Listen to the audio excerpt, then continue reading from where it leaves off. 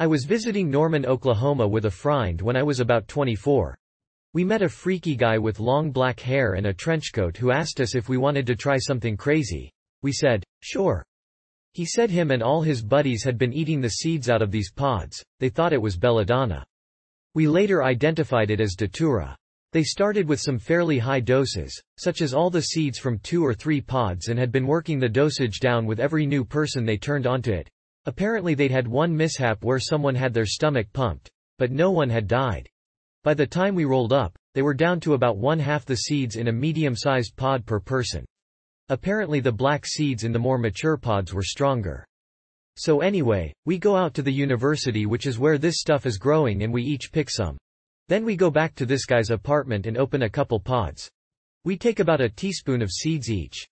Almost an hour later, I'm thinking that nothing is going to happen.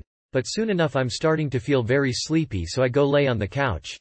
My eyelids are very heavy and I fall into a deep sleep. It's about midnight. I'm having all kinds of crazy dreams which unfortunately I don't remember. All I can recall is that I'm driving really fast and I crash into something. At that moment, I wake up and realize that I'm sitting up on the sofa and it's already mid-morning. According to other people in the room who are not on Datura, I had actually been awake all night, eyes wide open. I have no idea what I did or said for those 9 hours. My friend who also took some spent the entire night in the guy's bedroom digging through his sock drawer. He thought he was shopping in a thrift store. So, seeing now that I have woken up, I decide I've come down off the drug and immediately get up and leave the apartment. I go straight to my van and grab a bag of books, not mine, and a pair of shoes, also not mine, and start walking downtown with the items slung over my shoulder. I spend the next 8 hours walking around downtown Norman with absolutely no idea where I am or where I'm going.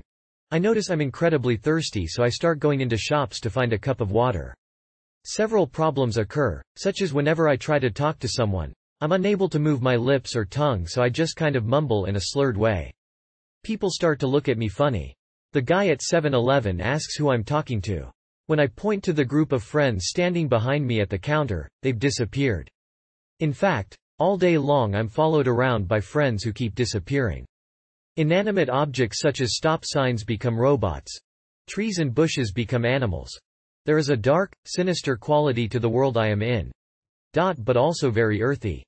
Like the dark aspect of nature revealed. Everything is alive. I try to find my way back to the apartment, but I keep forgetting which town I'm in. I realize I'm in the Lower Haight in San Francisco, so I start walking towards the bus stop. But, no. Now I'm in Lawrence, Kansas, and this is the way to my friend's house. I turn the corner and I'm back in Norman. This goes on for a long time and I start to get very frustrated, and I'm also feeling very lonely because all my friends keep disappearing. I can hear the wind blowing down the street and I feel like I'm in a ghost town. I come to a giant stop sign robot and try to ask him what to do. He just stands there and acts as if he can't hear me. I notice my spine and up through the back of my neck is sore. At this point I've walked up and down the street for many hours and I'm feeling very tired. I give up and go to sit down on some steps. I put down the bag of books and the pair of shoes I've been carrying over my shoulder all day and decide that I'm just gonna sit here until someone comes to pick me up. Within moments of finishing this thought, a car stops along the curb in front of me and a woman gets out. Hey, you need a ride? You look really lost. I immediately accept the ride, and I notice my thoughts are coming back to me. We start driving and I'm remembering how to get back to the apartment. At this point I can talk clearly. I'm coming down. I'm already feeling much better and I have a nice conversation with the woman. We find the apartment and I thank her for the ride. Later, I find my friend who has been deliriously running all over the place just like me. We notice that we can't focus our eyes on anything close up. Strangely, I feel invigorated and full of energy. I'm actually in a good mood. My overall impression is that Datura dissolves the boundary between dream and reality. In essence, you're in a waking dream. But the dream is under the power of a strange, dark force. In contrast to LSD, DMT, ketamine, it is a very earthy and organic feeling, very old and full of possible danger. I feel as though I was being looked after and protected. I crossed the street a dozen times throughout the day, but always with the traffic signals, and the girl giving me the ride was too synchronistic.